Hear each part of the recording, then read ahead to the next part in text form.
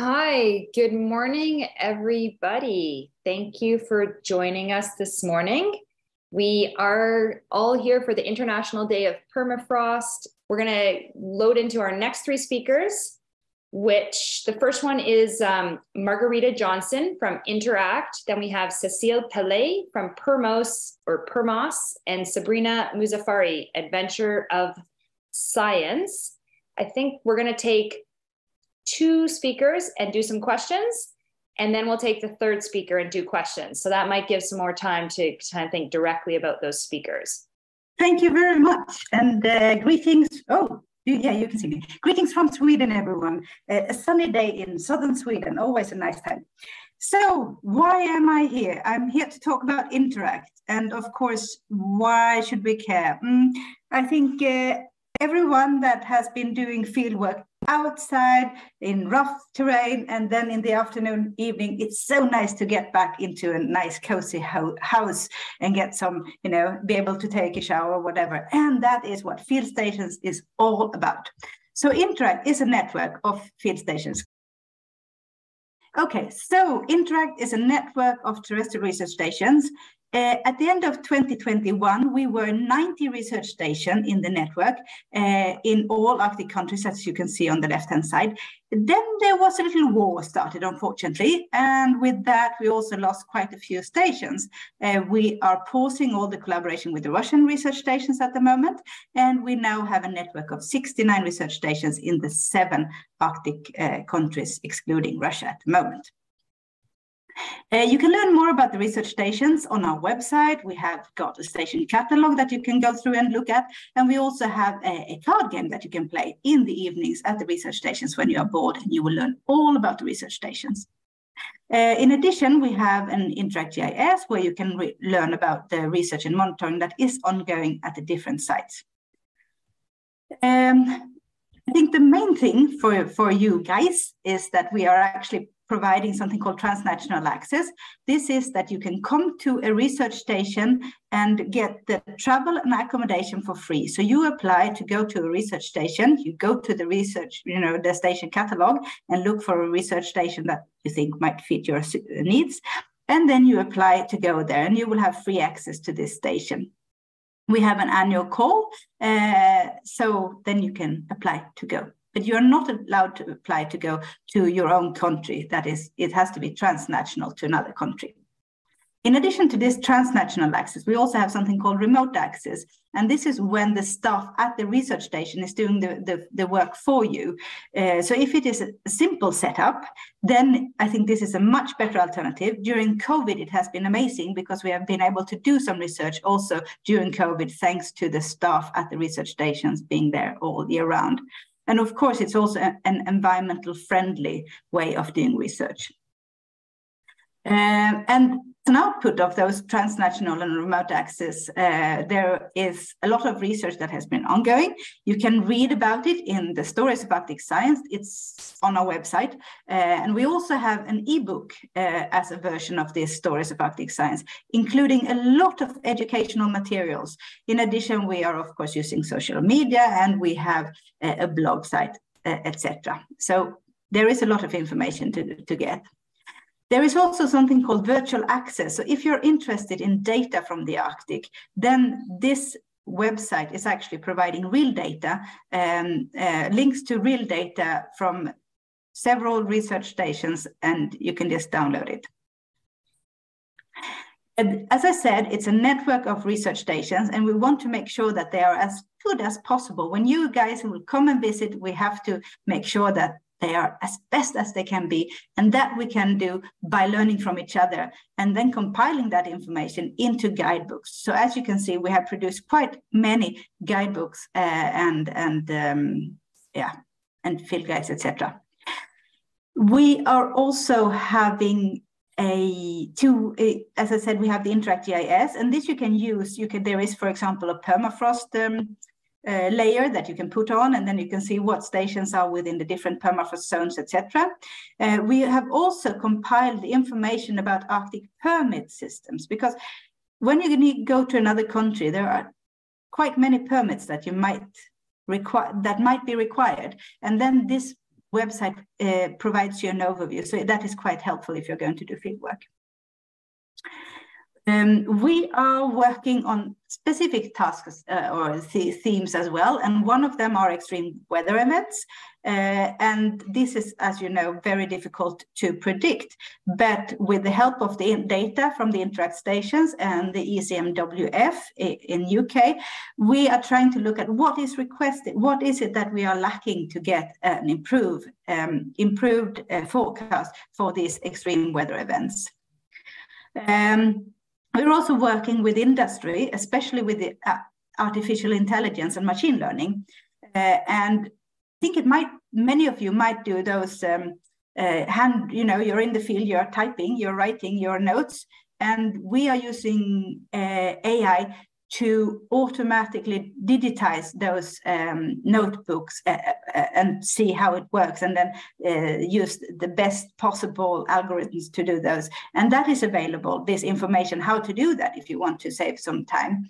And then, of course, also another application is for use to identify things in photos. We're also working with the Arctic Monitoring and Assessment Program, AMAP, to document and reduce the pollutions around the research stations. Even though they are far away, some of them in the Arctic, they are still exposed to pollution. So how can we monitor this pollution and try to decrease it, of course? And then we are also working with indigenous peoples, especially the Sami people in Scandinavia, where they are developing guidelines for tourists. I mean, Arctic is obviously increasing. Number of tourists visiting the Arctic are increasing.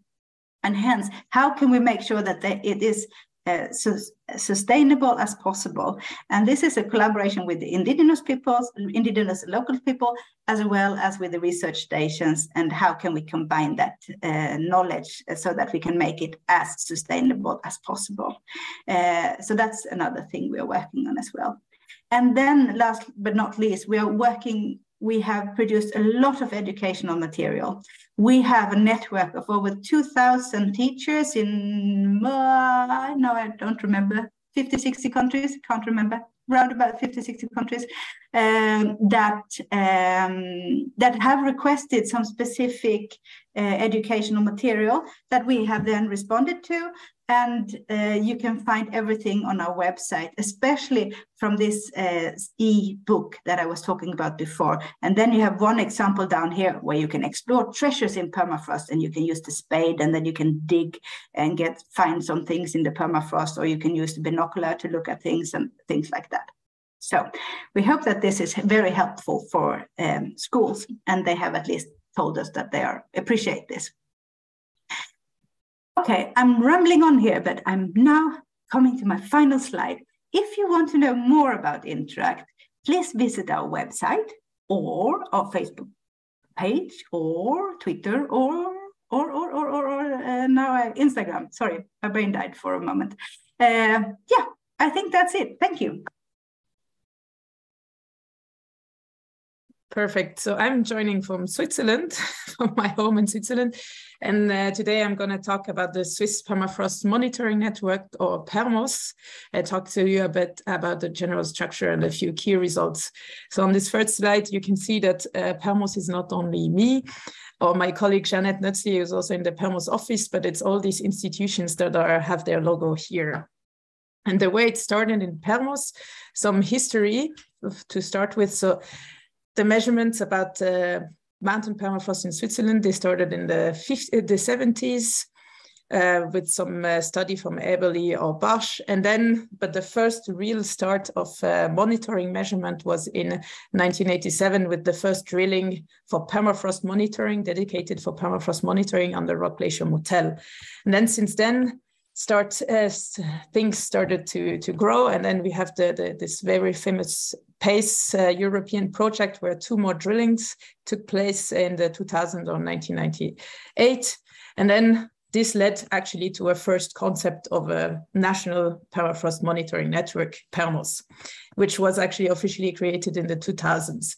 And then from then on, there was a few events notable amongst the the adoption of permafrost as an ECV by the GICOS and actually the forming of GTNP. For us, there was also the formalization of the network by the government, who is actually financing us. That was in 2007. And then the data management system was actually established within a research project and still continues. And now we have a very nice agreement with all the partner institutions and the Confederation who's actually financing us.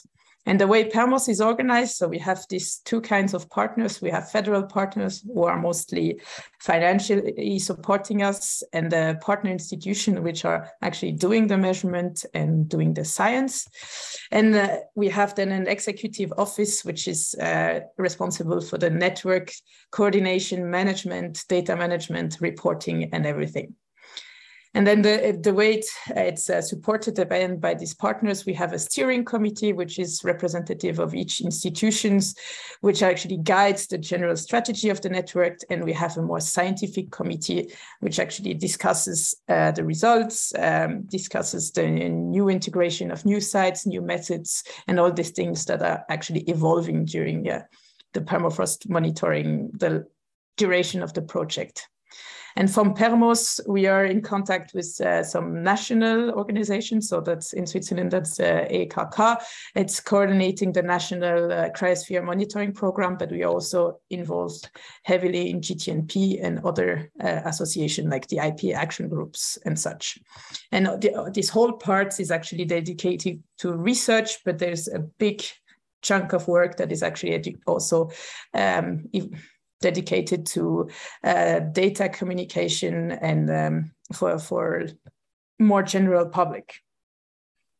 And then what we actually do in PERMOS, so that's all this task for permafrost monitoring. I'm quite sure everyone in the call knows what it's like. So first you have to install the installation, you have to plan to evaluate the sites, and then you have to do the measurements, usually in harsh conditions, quite difficult. You have to then process the raw data, download them, pre-process them, quality control, quality check, archive, and then finally the reporting and the final analysis. And the way it works in our networks, so the first part is done more by the principal investigators, which are mostly in the different partner universities and institutions, and then the last bit is done by the network management, which is the office where I'm working at. And then the goal is actually the long-term documentation of state and changes of permafrost in the Swiss Alps. And since the Swiss Alps, it's compared to Canada, is relatively small, but for us it seems very big and also very diverse in terms of where we observe permafrost. So these are just a few examples of the environment we are facing. So we need a monitoring strategy that can account for all of this. So that's why we selected a landform-based monitoring strategy and not region-based strategy. And what we are actually doing, or how we are actually monitoring permafrost, first and foremost, we are basing our monitoring on ground observation of ground temperature in boreholes. Here, just a few pictures. And then accompanying that to have a special representativity of this borehole, we have quite a few ground surface temperature loggers, which are measuring continually temperature just at the surface of the ground. And then in addition to that, we included geoelectrical measurements to actually measure, to account for ground ice melt or changes that cannot be captured by temperature in the boreholes. And finally, we are also measuring creep velocity on the rock glaciers, since it's an indirect indicator of how permafrost is behaving. And all of this, it actually didn't happen at once. And then we also have some metallurgical parameter to further our analysis. And as I was saying, this didn't happen at once. It started in 2000s with really the ground temperature. And then we included a bit later the geoelectrics, afterwards the kinematics, and very recently some more measurements. And then finally, this is how it looks like in our PERMOS network. So it's in total I'm not even sure, I think it's 24 sites with very different instrumentation. Some are only kinematics, some have temperature kinematics. So we try to measure as much as possible different landforms in different topoclimatic contexts. And what we actually observed, that's just a few key results. So this is just a graph to show in which condition we are here in Switzerland. So that's an air temperature anomaly measured at one of the official Meteo Swiss station. I just highlighted the start of PERMOS in 2000, and you can see the past 20 years have been the warmest ever measured. And there's increased warming in the last years. And what happened in the ground in terms of permafrost temperature, we have an increase everywhere, and it's in the order of magnitude of about plus 0.5 degrees in 20 years at 20 meters depth. So it's not near the surface, so it's very consequential. If you look at the electrical resistivity, or here more the electrical conductivity, so that the evolution is the same in every graph, we have a decrease in resistivity or an increase in conductivity, which actually is indicative of loss of ground ice or an increase of liquid water within the permafrost. This is also taken at depth, not near the surface, but really at depth of permafrost.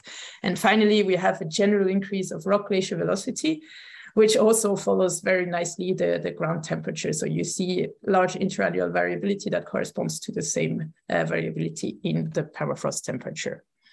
And all of these measurements, so all of this is actually very consistent and show a trend of permafrost warming and degradation in the Swiss Alps. All of this is freely available, so we try to have an open data policy. We try to really work on our communication. So for that, we have yearly online report, which is the Swiss Permafrost Bulletin. Since 3 years, we are publishing this. We have 4 years printed reports, which is called Permafrost in Switzerland, that started this publication in the 2000s. And then we also publish our data under a DOI. So every year, together with the Bulletin, we publish it. And all of this is actually openly available on our newly renewed website, permos.ch, where you have also access to a very nice data portal where all the data are visible and you can download them. So, and of course, this is work of 20 years and more than 20 people. So that's just a few pictures of who was and still is involved. And I think there are many more to come. And I thank them all, as well as you, for your attention for this talk. Yeah, thanks so much, Cécile and Margareta. Maybe we can spotlight Margareta as well. That's great. So please use the chat to ask your questions. I know that we are all on mute, so there is one question, and that is for Cécile. What is permafrost kinematics? Sorry, so that's maybe a shortcut. It's actually not permafrost kinematics. It's we talk about rock glacier kinematics. So rock glacier are these typical permafrost landforms. We have a mixture of ice and ground, and they are actually creeping under the effect of ice deformation and also internal shearing. And what we've seen the past last 10, 20 years with the data is that the kinematics or the velocity of these landforms, you can actually relate that to the evolution of the permafrost temperature. So that's what we say when we talk about rock glacier creep velocity or rock glacier kinematics. Cécile, there is a question in the chat before you give your final words. It says, along with velocity and temperature, are you considering other properties like slope and other subsurface parameters on the rock glaciers? Yeah, I mean, that's actually a work that is still ongoing. There's an IPA action group dedicated to rock glacier inventories and kinematics, where we're actually exploring this topic. So if you want to learn more, feel free to join it. But we are also, of course, every rock glacier is a bit different, and the slope has an impact on the absolute velocity. But what we are mostly interested in is actually the changes in this velocity. So the context in which the rock glacier are usually set will define the absolute velocity, or the general velocity of the landform, but then the interannual evolution is mostly due to what changes on an interannual basis, which is often related to temperature. We are also exploring the role of water. That's a very big topic, which is still quite poorly understood at the moment. So it's very interesting, and there's a lot of interesting research going on the subject. And I don't know, you asked for final words. So what I showed is 20 years in the making. It's a lot of work, and it's a lot of people, and it's a lot of investment. So we are always, and it's growing and growing, because the amount of data we are collecting is growing and growing. And I would really always strengthen the importance of monitoring for everyone. It's the basis of everything we do in research in science. So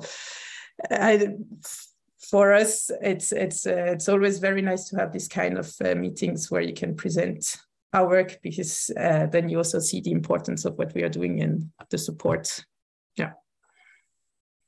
No, I just want to encourage everyone to please visit our website and contact us if you have any questions, because of course we are eager to see more permafrost research going on at the research station. So now we're going to bring up Sabrina Muzafari from Adventures of Science. Hello, everybody. I'm joining from the Permian Mountains in Tajikistan, and I'm here to talk about how a scientific communication program, Adventure of Science, Women and Glaciers in Central Asia, empowers young women from Central Asia to pursue their interest in science. So basically to monitor the permafrost and the glaciers, we need the scientists. And here is what our program is trying to do to encourage the females in Central Asia to become scientists.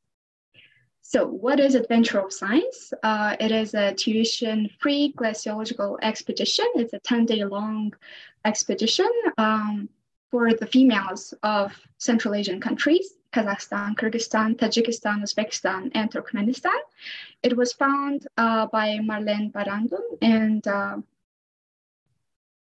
Martina Barandun and Marlene Grönberg. It is part of the bigger international organization, which is Inspiring Girls Expeditions, more like a program.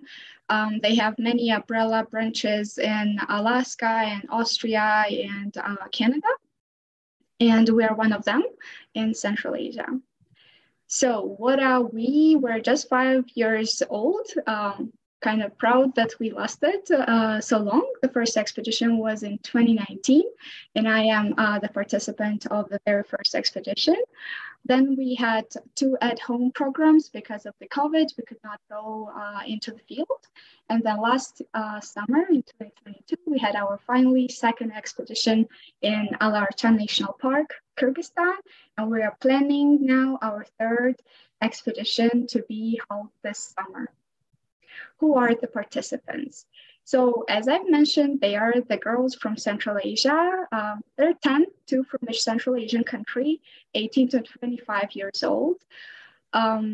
Their scientific interest and their interest in general is very different. Some of them study science, some of them don't. Some of them are artists, some of them are mountaineers, some are just doing something else completely non-related to science.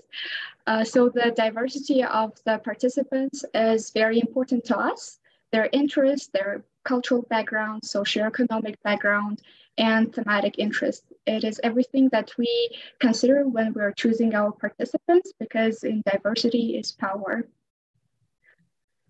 So what defines Adventure of Science? Wait a second. First of all, we provide a safe space. First of all, we do our best to provide a safe space for the girls. And it is an all-female team that we're working with. Here is our team. It is 1 mountain guide, usually from Kyrgyzstan, 6 instructors. Half of the team is from Switzerland and half is from Central Asia. This is us. Next, it is teaching in environmental science and glaciology. What do we teach? We have models on glaciology, geomorphology, hydrology, climate change. And we also try to incorporate some art into what we teach. And we want our participants to maybe explain science through art and have some creativity into how they approach science and explain science, perhaps. How we teach, it is in the field. So it is a hands-on experience and teaching, inquiry-based. So we try to make them ask questions and be curious and just explore whatever they can. We have open discussions every day where our participants and our instructors share their observations throughout the day. And maybe if they have noticed something interesting, we all try to explain why, for example, around the rock, there is no snow and it melted, while everywhere else there is snow. Something perhaps sometimes basic, but sometimes very big too. The program is centered, the final project, the final outcome is for the participants to create a research project themselves. So they plan and realize their project under the supervision of the instructors, of course. They formulate their hypothesis, whatever they're interested in, be it biology, be it hydrology, or climate, or perhaps art. And then they present their findings on the public event, which is happening right after the 10-day expedition. Here is how the public event looks. We invite, it happens in Bishkek, Kyrgyzstan, and we invite whoever wants to join, be it the scientists, local scientists, or just students and youth to come and listen to what our participants have found and experienced. Next, it is acquisition of outdoor skills. So that you know, it is not quite typical for a Central Asian girl to go hiking, to go do mountaineering, especially, well, to different extent in different Central Asian countries, but in Tajikistan and Uzbekistan, and especially Turkmenistan, girls don't really go hiking and don't really get into this alpinism and mountaineering, and that's what we try to show them, that it is completely normal and they are strong enough to do that, and they have all whatever is needed to go into the mountains and explore, which is why we our expedition is in the field, and we teach them some mountaineering basics as well. Next, it is the post-expedition mentorship program. So we don't say goodbye to our participants right after the end of the expedition. We still stay in touch with them. And if they need any help from us or guidance in terms of where to apply, perhaps for bachelor or master's, or if they want to have an internship and they need recommendation letters, and etc., we're always there to guide them. So what are the goals of Adventure of Science? First of all, I guess it is clear that it is to empower young women through science and wilderness exploration, to show them that they're enough and that they can. Next is to support young women to proceed environmental courses and science. Because at the moment, the gender gap in academia of especially the STEM field is huge. There are much more males, men in the area in this field than females, and we are trying to change that through our program. And finally, it is encouraging national universities to include young female scientists into their academic activities, because not only it is male dominated, but it is male dominated, I guess it says everything. So we're trying to encourage them to hire and include more females into their work.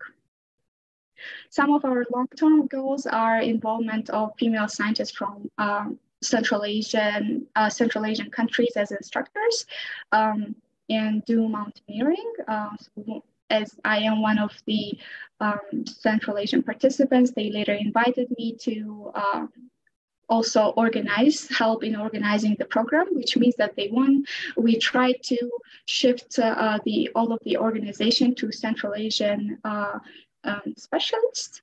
So it means that to involve motivated past participants into the program. Finally, it is partnership and collaboration with local universities and institutions for the project to be anchored and to be sustainable. And the main one is to create a network of female scientists throughout the whole Central Asia who support, mentor, and encourage the next generation of researchers. Go and monitor the permafrost and do science. Thanks a lot for your attention. And of course, we wouldn't be able to do it a lot alone. So here are some of our sponsors that have supported us throughout the 5 years of our functioning.